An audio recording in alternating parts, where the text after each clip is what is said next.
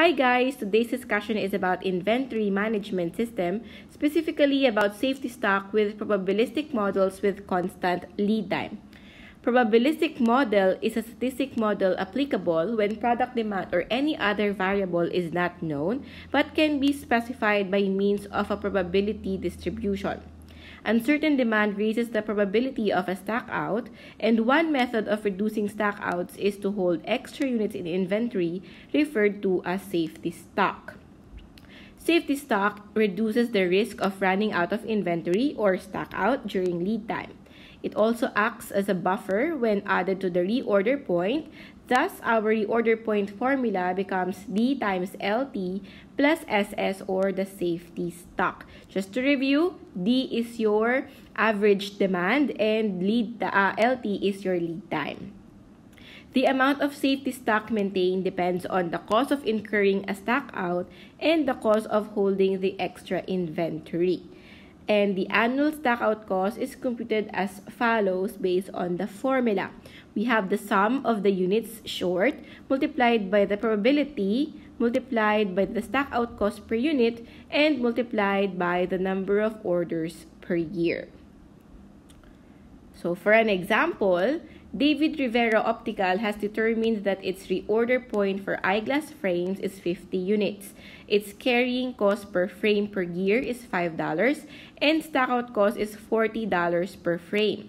The store has experienced the following probability distribution for inventory demand during the reorder period. The optimum number of orders per year is 6. So we have the following table to represent our given information. So we have varying demands during lead time. We have 30, 40, 50, 60, and 70. So in this example, we are given the idea that the minimum demand during lead time is 30, while the maximum demand is 70 with varying levels over time. Now, the probability given shows that there is a chance of 20% of having 30 demand, 20% again of having 40 units of demand, 30% for 50 units, 20% for 60, and 10% for 70. Now, the aim of safety stock is to avoid having stock out or yung mawawalan ka ng customer dahil wala kang stock or wala kang units available to purchase by the customers. Now, the current given is we are having a reorder point of 50. So, this is the current reorder point. And for our solution, the first step is to determine all possible safety stock based on current ROP and the maximum demand. Now, ano bang ibig sabihin nun? So, since ang ating reorder point is currently at 50, so whatever happens na maging 30 man yung demand, so wala tayong problema. Why? Kasi we are currently at the 50 level of units. So, kung sakali mag-30 man siya, so may sobra pa tayo. Kapag naging 40 yung demand, okay lang din. Kasi 40 siya and 50 yung ating current level of inventory. So, kasi ang concept ng reorder point is you are maintaining your inventory level at that specific level. And then, once nag-reach yung inventory level mo at that certain point, so yun na yung trigger mo to order additional units para na maintain yung ating inventory level. So, ibig sabihin, kung mag-30 or mag-40 man yung ating demand, wala tayong problem. Ngayon, ang tanong, ano ba yung mga possible scenarios kung saan possible na magkaroon tayo ng stock out?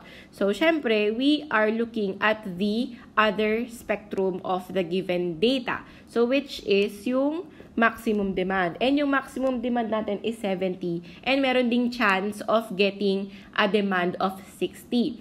Ngayon, kung wala naman given na 60 and 70 and yung ating maximum possible demand is only at 50, wala tayong problem. Okay? Now, to identify ano yung mga possible safety stock based on the current reorder point is yung current level mo of inventory or reorder point, which is 50, and then yung 60 and 70. So, ibig sabihin, you have 3 options. First is to maintain at your current reorder point, which is at 50. Second is to keep a safety stock of 60 or a safety stock of 10. Ibig sabihin, papalitan natin yung reorder point natin ng 60 kasi 50 plus 10. So that is 60. So yun ay para ma-cover yung scenario or yung possibility na maging 60 yung demand natin. And syempre, yung third option natin is yung pinaka-safe sa lahat, which is to accommodate your maximum demand, which will entail you to keep a safety stock of 20. So, kasi saan galing yung 20? That's 70 minus 50. So, kasi yun yung maximum na demand natin. So, yung kanina na safety stock of 10, so that is the difference between 60 and 50. So, to write the safety stock level, una, if we maintain at the current level of 50, so yung safety stock is 0. If you want to accommodate yung demand na 60, which has a chance of 20%, so ang safety stock nun ay 10. And lastly, yung pinaka-safe, so yun ay i-accommodate si 70, which will give you a safety stock of 20. Okay? So once we have identified the safety stock values, the next step is to compute for the stock out cost and additional holding cost. So to continue, so we have the following columns in our solution. So we have your safety stock, your inventory cost, and your stock out cost. So we are given that your holding cost is $5 per unit and yung ating stock out cost is $70 per unit. Again, we are writing yung una, so 20. So ito yung maximum na safety stock na pwedeng i-hold ng company, so which is 20 units. Definitely, since we have additional units, we will incur additional holding cost or inventory cost. So this will be 20 times 5. So meron tayong additional na $100 for inventory.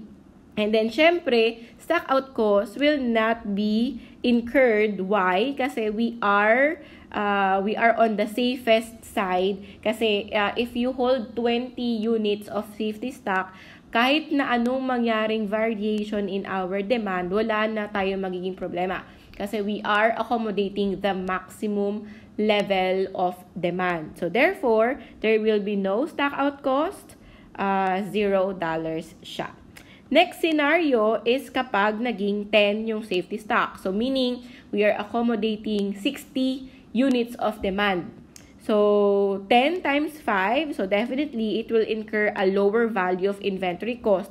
However, there is a chance of stock out cost. Why? Kasi at 10 safety stock, so may chance na maging 70 yung demand, we are currently at 60 by holding safety stock of 10 units. So, kapag naging 70 yung demand, so may chance of having a stock out. And kung babalikan natin yung ating given information kanina, ano ba yung chance na magiging 70 units yung ating, ano yung chance na magiging 70 units yung demand? So, balikan natin yung ating slide.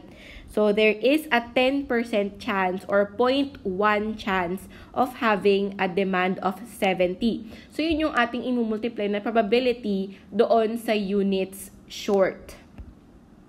Alright? So, tingnan natin sa ating solution. So, ang sabi, kung 10 safety stock yung ating ikikip, so, ibig sabihin, may chance na maging 70 yung demand.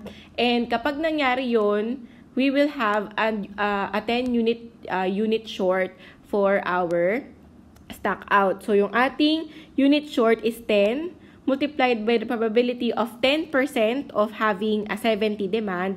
And again, you multiply by the stock out cost and we multiply by the number of orders per year. So, nakalagay dun sa kaninang problem na nakastate na there is an optimal number of 6 orders per year daw.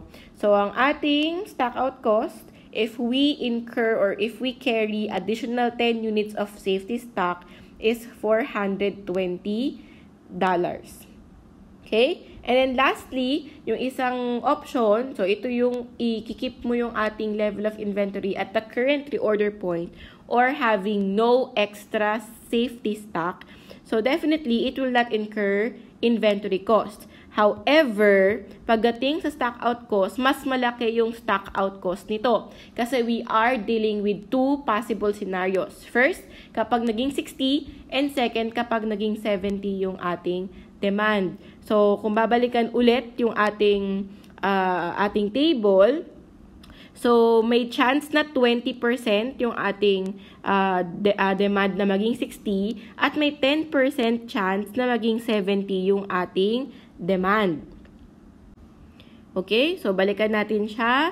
So, kapag naging 60 yung ating demand, we have 10 units short. And, ano yung ating value? So, 10 units short at 20% probability multiplied by 70 and then multiplied by 6. Again, 10 denotes the number of units short kapag naging 60 yung demand and yung 0.2 is yun yung probability na magiging 60 yung demand.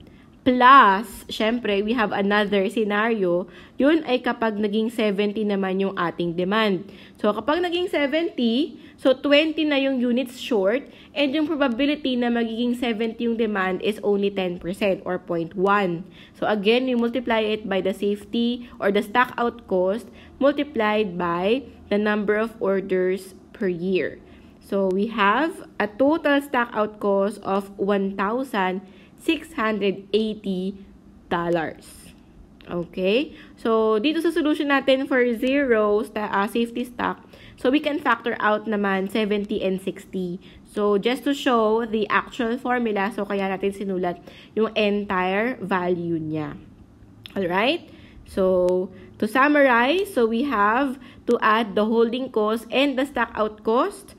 So, again, rewriting our table, we have your safety stock, the additional holding cost, the stock out cost, and the total cost, as well as your actual reorder point. So, this is yung ating may added na safety stock na siya. So, for a safety stock of 20, there will be additional holding cost of 100, but there will be no stock out cost. So, ang total cost natin for carrying extra 20 units is $100. And yung ating actual ROP is again 50 plus 20, so this is 70 units. Next is kapag nag-hold tayo ng 10 extra stock. So, 10 units for the safety stock will incur a $50 additional holding cost. But there will be a stock out cost of $420, which is $470 in total.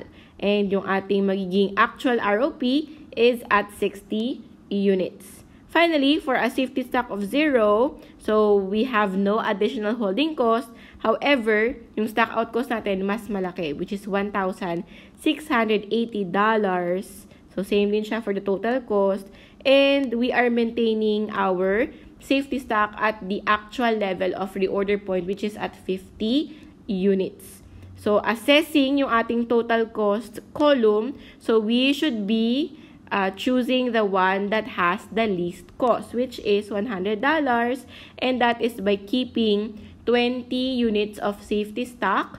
So, ibig sabihin, mag-shift na tayo ng ating actual reorder point to 70 units.